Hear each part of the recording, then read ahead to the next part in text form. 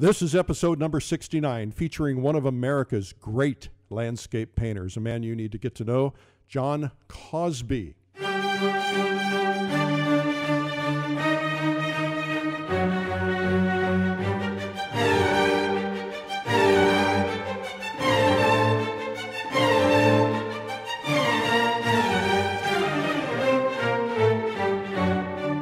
Welcome to the PleinAir podcast from PleinAir magazine. I'm your host, Eric Rhodes, publisher and founder of PleinAir magazine. In the PleinAir podcast, we dig into the world of outdoor painting called plein air painting. For those of you who don't know, it's a French term essentially meaning the open air or outdoors.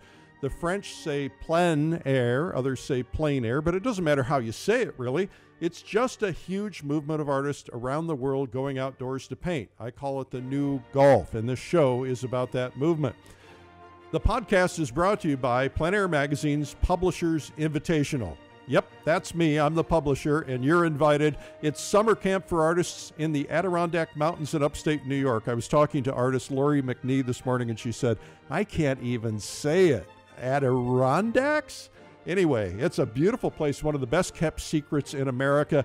It's in the upstate New York area near the Canadian border. The mountains are fabulous. They're kind of like the Rocky Mountains. They're just spectacular and beautiful, beautiful painting.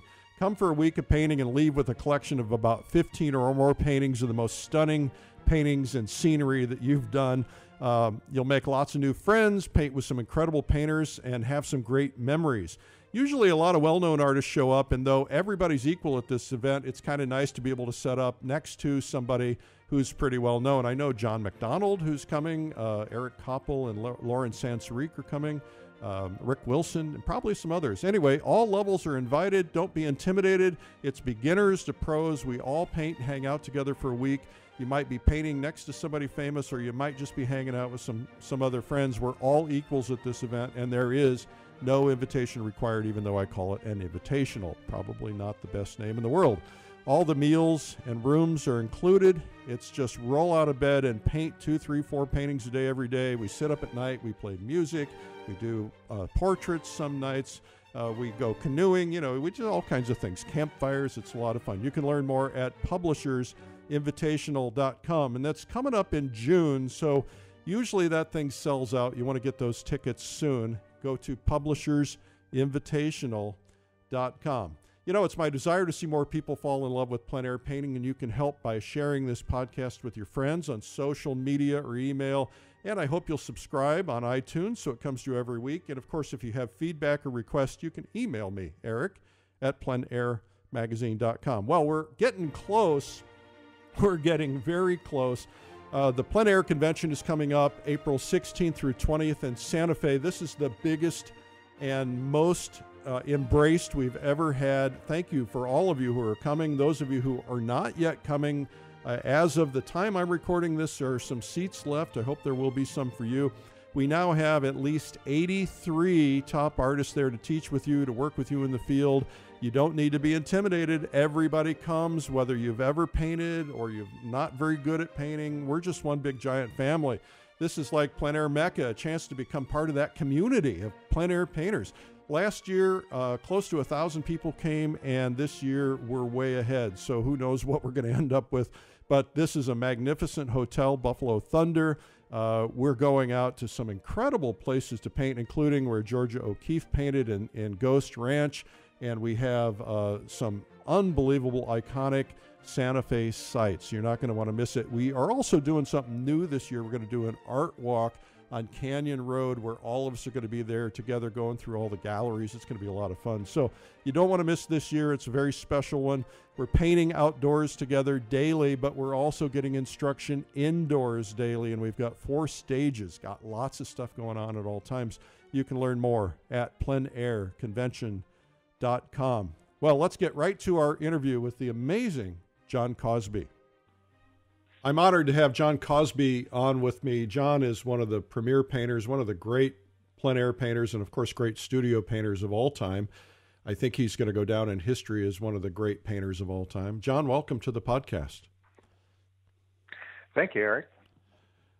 So let's start at the very beginning, because you and I know a little bit about one another because we did a video together, and we've done another interview at another time. We've hung out a little bit. So how did this whole painting thing begin for you? Well, it has a few different times that it changed, but in the beginning, my grandmother was a painter.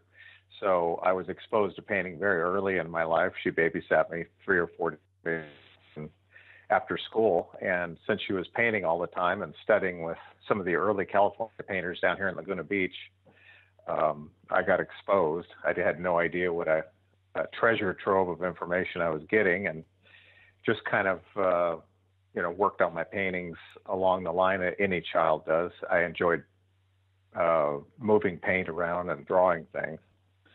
And then I went on some other adventures and had other things happen in my life during my late teens and early 20s, but I always drew.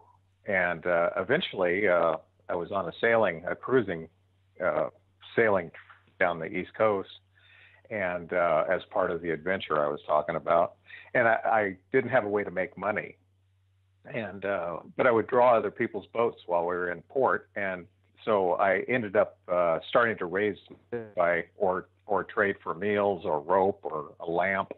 And I realized there was some commercial value in drawing and painting. And I just kind of continued along that line until I became a commercial illustrator. And I worked with In-N-Out Burger and a lot of other Bausch and Lomb and Ray-Ban, and I did independent illustration for magazine covers and their ads. And one day, the owner of In-N-Out Burger walked into my studio. I was in my late 20s to look at a project, and he looked around and he saw my landscapes hanging on the wall in oil, or actually in acrylic at the time. And he said, "Who does these?" And I told him, and he said, "Can I buy them?" And I just bought a new house. And I said, "Yeah, which one do you like?" And he said, "Well, I'll take all of them." And my life changed. I was all of a sudden an easel painter. So he walked into your house because you were doing design work for him, and it was probably a pretty small company at the time. Yes? No? Well, they had about 35, 40 restaurants. Oh, pretty big. I was doing, yeah, it was pretty big. It's a lot bigger now, and it was just becoming a legend, the company. So it was, I recognized the opportunity with him, and I felt very fortunate to work with him. But boy, when he released me like that, things changed. And you designed the In-Out Burger logo, did you not? Yes, I did. Well, that's pretty cool. I mean, to know that there are probably hundreds, if not thousands, of locations with your logo all over it, that's great. Yeah, it is. It's fun to, well, still to this day, my son claims that as my claim to fame, and tells all his friends that more than, about the museums I'm in or the galleries that I show in. He goes back to that. Well, that'll change once he matures a little bit, I suppose. Mm-hmm. Probably will. So what happened then once you sold these paintings to the CEO of In-N-Out Burger? What happened from that point forward? Did it give you a kind of a new sense of confidence? Well, it did, but this was in the 80s, and it was challenging to find any outlet for that type of art, for representational art in Newport Beach, California, where I was. So I had a retail background because that's what my parents did my whole life, and I just opened a gallery because nobody else would take my work. And it made my name go up in lights, on the sign in the front window, and I looked important. And at the time, nobody else was really representing paintings like mine in the area. I was painting boats because that's what I had been doing, a lot in my easel painting. And paintings started selling. So eventually I decided the gallery business wasn't the best thing for an artist to be in. Because you become a slave to your rent and paint paintings for the wrong reasons. So I quit that, and galleries started picking me up all over the United States because I was a proven seller, I guess. Cool. So yeah, you talk about your brief stint as an illustrator. Well, illustration, of course, you become the hands for a bigger brain, the group of the company. And what I learned out of illustration was the discipline and the exacting specifications for making an image work. And I think a lot of painters that I know really successful painters came from illustration backgrounds because of that. They know how to work, they know how to stay on the job, they know how to get things done. They can actually show up for their show and have paintings on the wall that are complete and framed and ready to go. So when he released me from illustration, I certainly was enjoying myself illustrating, but to be able to paint the reasons that I wanted to paint every day and different subjects and travel was, a secret love of mine anyway. So I had traveled quite a bit before that.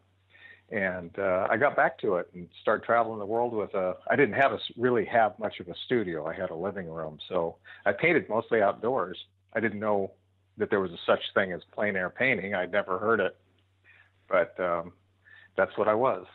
And so, remarkably, we find a lot of people who have had remarkable careers who started out as illustrators, but there has to be a moment when you realize that you have to do things differently. How would you define what you do differently in an illustration environment versus a painting environment? Well, an illustration is certainly a commercial endeavor. You have to paint what people want you to paint, and you have to paint it with, a lot of specifics in mind, like where it's going and the amount the budget is, how much time you're given. There's a lot of constraints. Whereas the other is true with fine art. You have almost no constraints because there's almost no expectations on you for an individual painting. It's kind of secret until you release it to the world. So a lot of discipline has to play in because you don't have a 24-hour deadline or a 48-hour deadline.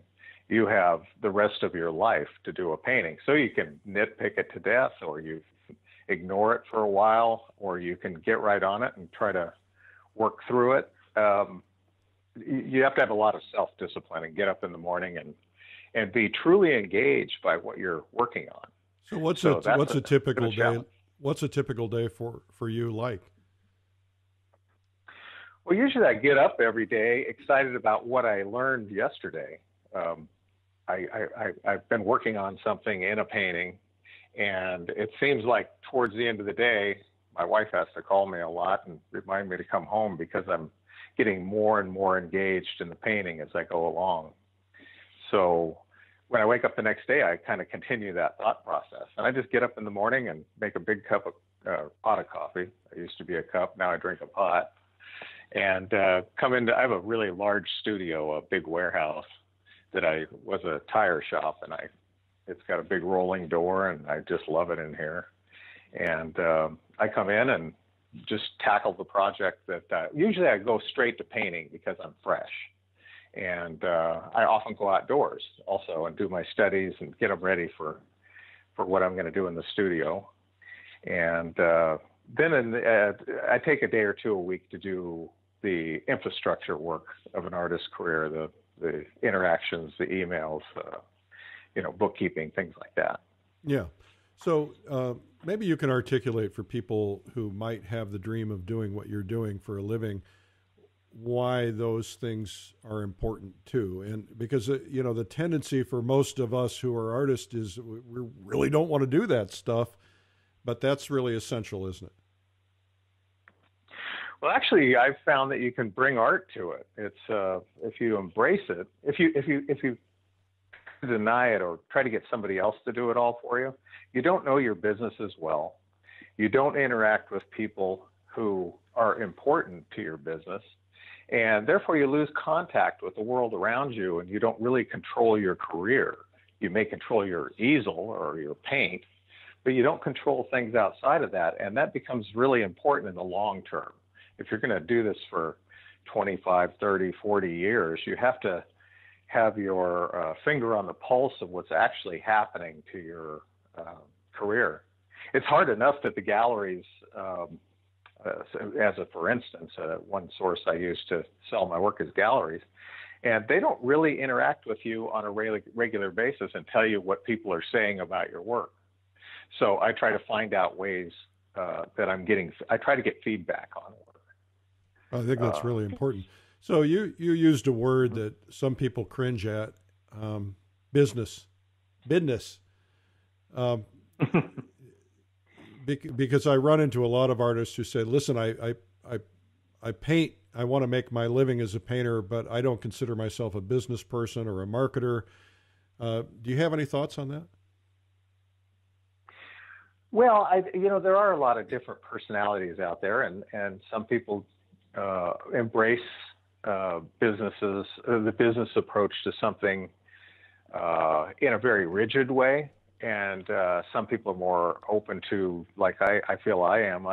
I handle it rather, I guess you'd say, I hate to use the word loosely, but I hold on to it, and I know what's going on in my world, but I don't put a lot of stock in controlling every aspect of it. Right. I feel like life kind of travels along its own path. So I don't know much more to say about that without getting into details. Well, let me ask you this question about details. If somebody has the dream of making their living as an artist, you've been doing it long enough that you've kind of figured it out. You know what works, what doesn't. You know how to behave. Are there any 2 or 3 things perhaps that maybe would be good advice that you could pass on to people who might want to consider that? Well, life, I think, as soon as you monetize a painting and make it into something you'd like to eat from, other than just a hobby, you enter into the people business. You're going to be involved with people. So if you're going to be a hermit and be in your studio or be out in the field all the time, there's going to be a chafing against that long term. And people aren't going to stand on your side quite as readily. So the chafing becomes worse. So I guess the best thing I could say, the best advice I could give is consider people an asset that you deal with and treat them fairly, like you'd like to be treated. Don't act desperate, even if you are.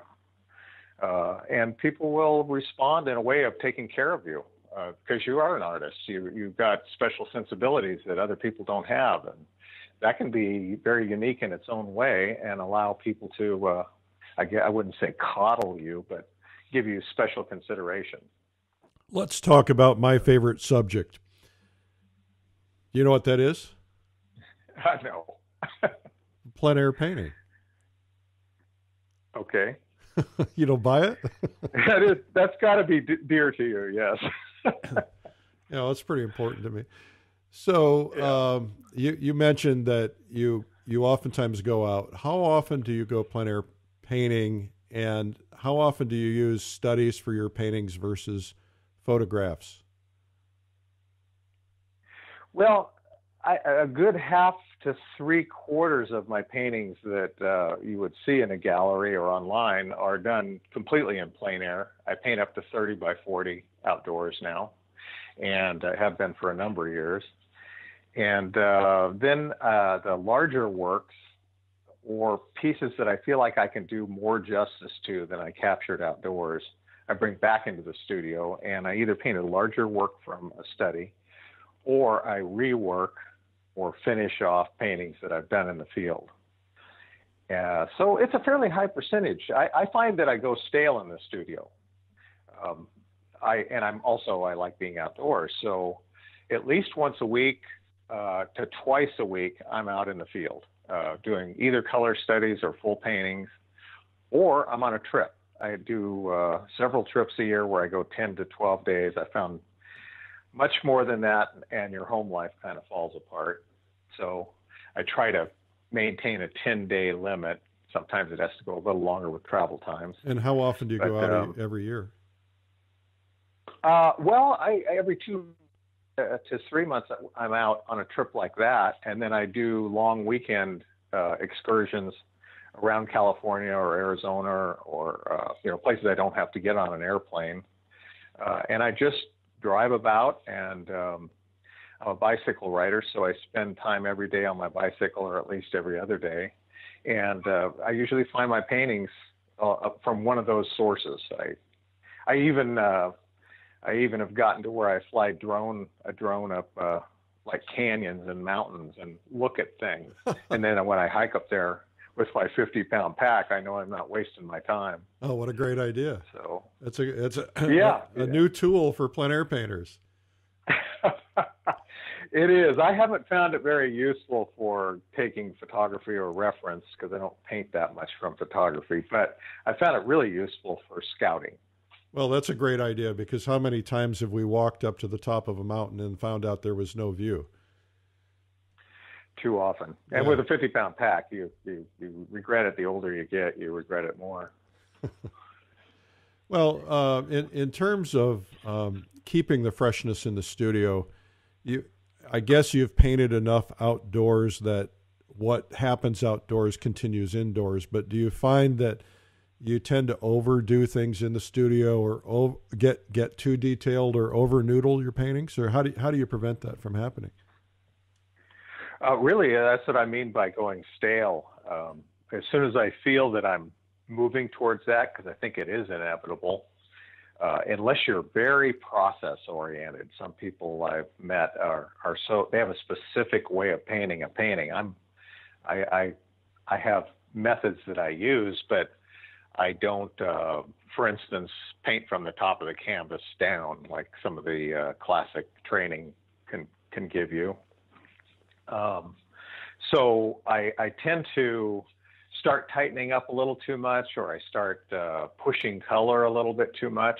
And I find by going back outside, even if I'm not painting the same painting or the same scene, I will loosen up a little bit again and regain my footing. Do you ever bring my color back? Do you ever take the big studio piece outside and to the same location you did the study? Well, considering that I paint up to 30 by 40 outdoors anyway, I go up to about that. And not very often have I painted a studio, or I almost never will I start a studio painting unless I already have good solid studies, usually 2 or 3 of that subject first anyway. So I don't need to take it back out. And how big do you paint in studio? What's the largest you'll do? Well, 8 feet by 10 feet. I've got a few of those out there. I don't do them often. Big paintings take a special subject.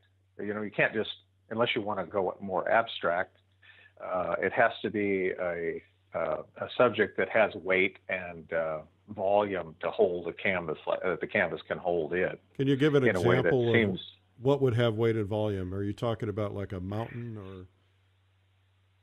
Well, yes, certainly a mountain wood, or I just finished a painting for the gold medal show for the California Art Club that is a large painting, and it's a large sandstone cliff with a wash that runs through the bottom of it, and far distant mountains. So all that is very dynamic.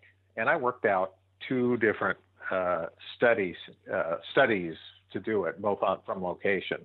And then I combined the 2 to make it into the composition that I wanted to be in the color range.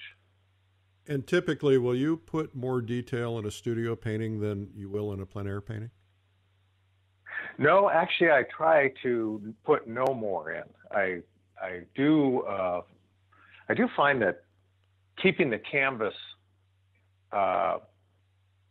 prioritized is a super important thing in a studio painting, because while you're working on the bottom right corner, it's the most important thing in your mind. So I have, that's why I have such a large studio. I make all my decisions from back about 10 to 12 feet from my painting, and then I walk forward and execute them. So it keeps me from micromanaging and putting too much detail in areas that don't need it. And then if I've made my focal area of the painting meaningful, then the rest of the painting has to be subdued from that amount of detail or that amount of interest, maybe color contrast or tonal contrast. So I just make sure it balances out to where the focal area is important. You, John, are one of the great teachers. A lot of people can be great painters, but it's tough to be a great painter and a great teacher. You have this video that you did with us. I oftentimes am referring people to it because I think it's one of the really great examples of where you can get a full plein air education where you're covering so much and so eloquently and easily that everybody kind of gets it. But when you're out teaching, and I know you do a lot of workshops and a lot of teaching, what do you think are the things that you see the most often that people kind of get hung up on, or maybe are areas they're making mistakes that people can maybe try to overcome by listening to what you're saying here? Well, I think the biggest mistake most plein air painters make, if we're talking specifically about that, is they don't hone their skills in specific areas. So, for instance, tonal recognition is something I work really hard with my students on. I teach a semester-based class out of my studio that we work only in the studio. And I have exercises that I've developed over the years that work really well to get them to recognize tonal relationships better. And then I do a step-by-step process. Once they're strong in the tonal relationships, then we apply color to that tone and say I limit the tone to 3 values. They have to assign color to those values before they take them and place them on the canvas. What happens when we go outdoors is if we haven't practiced those and gained strength in those areas, you go outdoors and you just see way too much. Things are out of control, and it looks like it. The palette management can become difficult outdoors because it's smaller, and the tonal recognition gets completely out of control because there's so many different values out there. So grouping your shadows and grouping your lights becomes more difficult. So I find a combination, and that's why I'm teaching now, a combination of studio work to gain those strengths and outdoor recognition of how to apply them. Works really well in a teaching environment. I want to get some clarity on that because when you're talking tonal, are you really essentially talking about doing value studies in the beginning? I am, but tone and value to me are basically interchangeable words. I haven't found enough difference in them. But yes, if you don't group your values or your tones in a way, the painting is made of that. If you look at Ansel Adams' work, black and white suffices well to make an image. But if you can't do that, if you can't make a great grouping of values in 3 or 4 values to say whatever you want to say, you can't paint with color. So, I find many of my students are resistant to it in the beginning and say, well, I want to work with color. I want to just go straight to color. And there's a great saying out there that, tone does all the work, or value does all the work, and color gets all the credit. And it's true. Yeah. If you don't pay attention to the values, you're just not going to get anywhere. What do you mean by grouping the values? I've never heard that term. Well, say all your shadows, I think of in a painting as the bones of the painting. And if they're broken up and not interconnecting or relating to each other in some way, you don't really have a painting that holds together. If you look at any great painting and squint at it, or turn it into a black and white on your Photoshop on your computer or something, you'll find that the values that are the darks are that they need to visually connect with each other. Now, I'm not saying they have to touch, but they point at each other. They run things into each other. And that's what holds the painting together really well. Plus, you're deciding in your shadows, is the painting mostly shadow or mostly light? Nothing's 50-50 in a painting that looks good. It's got to be 2/3 and 1/3 or something like that. So by deciding in advance where your shadows and where your lights are going to be in simple value judgment, you build the painting in a way that's going to hold up through the color work, through the larger canvas, and all the way into the final piece of art. Now, I also understand that a lot of painters will make that same kind of a decision when it comes to not only light and shade, but warm and cool. I guess it's really the same thing. But when you're first looking at the scene and saying, okay, am I going to make this painting predominantly warm or predominantly cool? Is that essentially the same, or are you looking at it differently? No, I'm looking at it differently.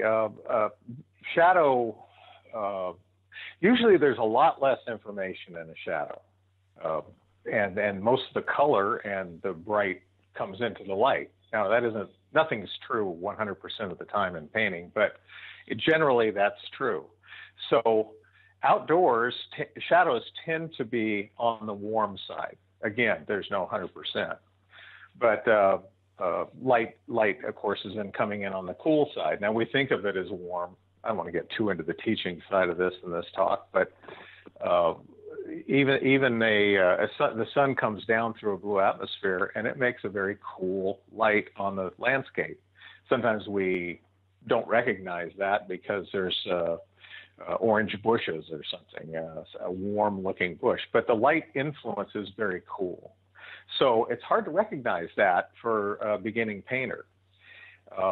So a shadow, it's about tonal relativity, not about temperature relativity. When I think of temperature relativity, it's keying the canvas to a warmer hue, I guess you would say, all the way through the whole painting.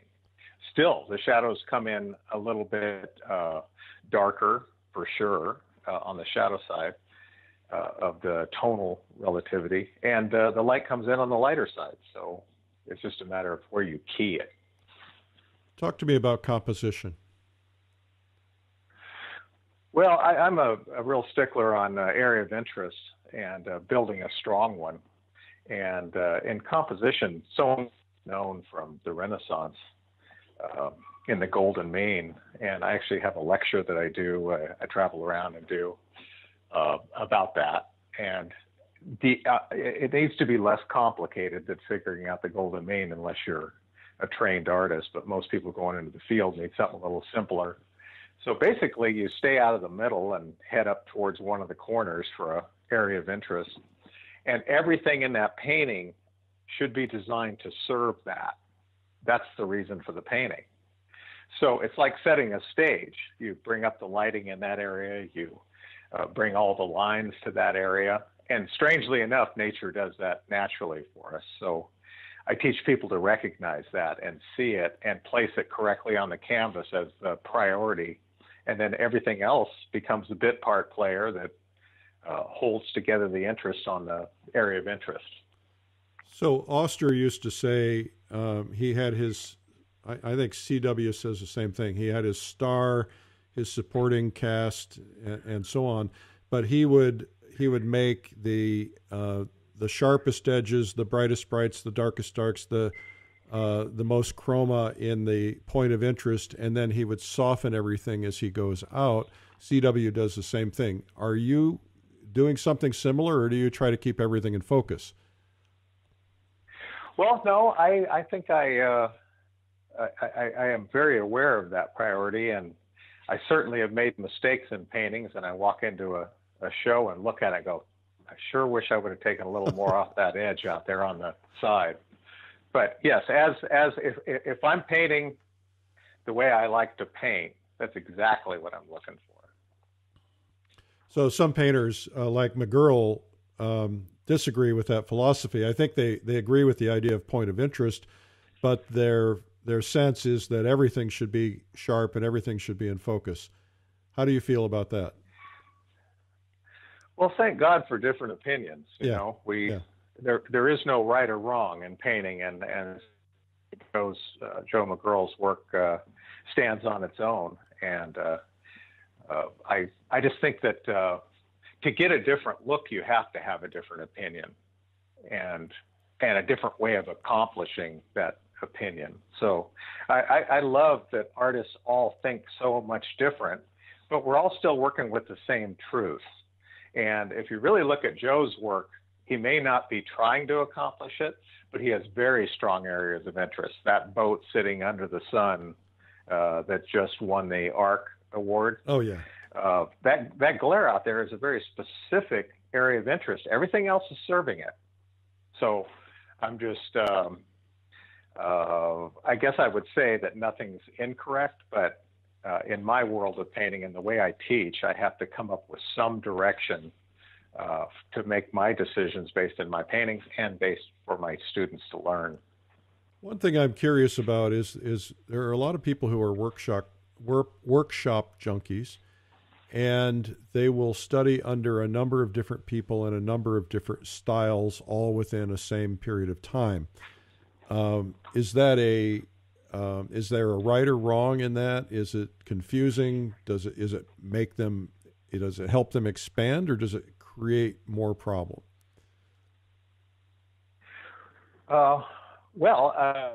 Conversation we just had about point of interest or an area of interest is a good example of two different opinions, and Joe teaches and I teach, say. So to go, if you were in my class one week and the next week or next month you were in another class that espoused the opposite point of view, it would be rather confusing, I would think. Yeah. Be like trying to learn mathematics, with a calculator and with an abacus. It would be two different approaches to get the same answer. So I would think, and I've kind of proven to myself now, because of my semester-based classes where I'm training people over a longer period of time than just a 5-day workshop, they're responding better. They're getting these exercises that they get a whole week to move through on a constant thought. And they come back with stronger paintings at the end of exactly the same amount of hours as a 5-day workshop. So my students are repeating 3-4 years I've got some that have been with me 4 years now in this, and they're painting really well. So I think consistency message helps because they can make their own decisions. I just teach tools. I teach people to express themselves the way they want to with good, solid tools. Well, I think that's critical. When I first started painting, I studied weekly with two different people who were at the opposite end of the spectrum, and I think I became schizophrenic as a result. The thing that I have since decided is I'm going to stick with one instructor and keep repeating that one instructor. So if there's somebody that I'm going to study under, I want to go to that person's workshop when I can 2 or 3 times over the course of 2 or 3 years, because I think your idea is right. I certainly am not against people going to a lot of workshops, but I think that, you need to figure out how to get really good at something and just keep working on that one thing until you really get it down. Yes, one of the things that I have learned teaching for 15 years now is some people come to a workshop not really to learn how to paint, but just to paint. And I used to get really frustrated with that because I couldn't get them to do anything that I was saying that would help them. And I've realized some people, everybody's got a different motive for being there. Some people feel safer with a group. Some people are just doing it as a hobby, never want to really get much better. And then some people are in there for the blood and the guts of it. They want to get good really fast, and they're paying close attention. Yeah, anyway, there's a lot of different reasons. Yeah, well, and there's not a right or wrong in that for sure. I mean, I think that's fine. Right. Frustrating. I've heard that from a lot of instructors over time, that it's frustrating that they're not following the lessons, but hey, it's their money. They can do what they want. Right. As long as it's not disrupting the class and people that want to follow the lesson. When they start seeing, that's one of the great things about the semester-based. People see results out of the people that are following the exercises and doing them, and they go, whoa, maybe I'm going to try that. So because it's a longer period of time, 12 weeks, they do try it and they get results. So you got to have people come in, the people move into San Clemente to study with you for 12 weeks? Well, shockingly, there's hardly anyone else doing this. And I have people from LA that drive, which what that traffic's like. San Diego County comes up, and I've got Riverside from Temecula. I have 3 students that come in. And I'm always surprised. One girl from LA comes down, one lady, and she rides her bicycle for the day so that she can come down and beat the traffic, and then she spends the night at a hotel room and drives back up the next day. So she's quite dedicated. That is dedication. And getting good results. Oh, fabulous. Yeah. Yeah. Well, we're running low on time here. I want to ask you if you want to leave everybody with a couple of thoughts about painting, maybe something you've discovered that might be helpful to people. Anything come to mind? Well, I think the method you were talking about of learning to paint is the best, and that's find something that resonates with you, not just a painter you like their paintings, but find a teacher who can actually teach. It'll really help you get through because the message will be delivered to you in a way that gives you the tools to paint with, rather than watching somebody paint that you're going, ooh, ah, and want to buy their demo. You may want to do that every while so you get a good painting, but I just think that'll probably go further for your learning. That'd be really tenacious. Tenacity is 99% of painting. I couldn't draw when I was a little boy, and I spent my life trying to do it, and with varying success. But drawing is something that you have to do if you're going to be a painter. A lot of people like to ignore it, but it shows. It's where your skirt really kind of hikes up when you're further along in your painting. So, and it's very teachable. Everybody can learn to draw. Are you one of those guys that always has a sketchbook in your pocket? No, not necessarily, but I do sketch quite a bit. Every day I sketch something, but I don't walk around with a sketchbook in my pocket because I have other things I'm interested in also. And even sketching all the time for me becomes distracting. I just like to look at things sometimes and absorb them rather than my eye sketches them. So, John, you briefly worked in the White House. Tell me briefly about that. Well, I got lucky when I was young and went in the military right after Vietnam, and was chosen for service at the White House. So I landed right in the middle of Watergate with President Nixon, and I got to travel quite extensively around the world and see great art collections and meet really interesting people. And I'd never left California really before that, so it opened my eyes to the world. And I've never really been able to stop traveling since. And so, you were around some pretty incredible people. Did anybody give you any great advice, or did you see something that really helped you in your art career? Yes, a few people really opened my eyes to the way I wanted to live my life more than anything. Two things. One, Secretary Kissinger told me at one point, he kind of came up and was sitting next to me, I think on a flight over to Europe. And he said, fine, what are you going to do with your life?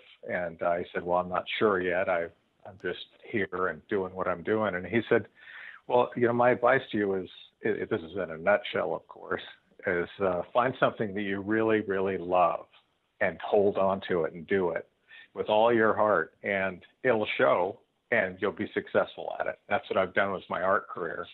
And it so happened that my specialty was the Eastern Bloc countries, so I spent quite a bit of time in, like, for instance, Ceausescu's Romania. And I woke up one morning where they put me on a little narrow gauge train through the Alps, and I woke up in a bedroom that was just full of art from that the Nazis had taken. But there were Monets, and I mean, everything was in this bedroom that I was in. And it was the first time I'd really been exposed to that. And I thought I could do this if I worked on it. So that came back to me many times after that waking up in that room to those paintings. Outstanding. Well, John, how can people learn more about your workshops or find more information about you? Well, if they go to cosbystudio.com, that's my website. And of course, friend me on Instagram or Facebook, or follow me or whatever. And I'm actually doing a lecture series that's going to be in little podcasts on color, on design, composition, things like that, but just little 5-minute to 10-minute snippets of information that I teach that I'm going to offer out to the world. And it's being compiled right now. So you can learn quite a bit about painting through those. Outstanding. Well, John, thank you so much. And it's been a pleasure knowing you over the years, and you've influenced me a lot and taught me so much. And I just want to acknowledge you for the great things that you've done for all of us. Thank you for that. Well, thanks, Eric. I appreciate you calling me and having this talk. Well, thanks again to John Cosby. John is one of the truly great guys, one of the nicest guys in the world, and what a great painter. We did a video with him, I don't know, a couple years ago now, I guess maybe a little longer. And it's kind of the one when somebody says, well, I want to learn plein air painting, and, what's got the most comprehensive stuff? Well, we've got a lot of great stuff, but the John Cosby video just really kind of covers it all. You can get that at streamlineartvideo.com. Today's podcast was sponsored by the PleinAir Convention in Santa Fe. You want to get there, it's pleinairconvention.com, and also the Publishers Invitational in the Adirondack Mountains. Just go to publishersinvitational.com. And also, if you've not seen my new blog where I kind of talk about life and art and all kinds of things like that, check it out. It's called Sunday Coffee. You can find it at coffeewitheric.com. Well, the plein air movement is red hot, which is why Plein Air Magazine remains the leader, top representational art magazine sold in America at Barnes & Noble. Thank you very much for making that happen. Drop by, pick one up if you don't have it, or get a subscription for about half the price of what you pay on the newsstand at pleinairmagazine.com.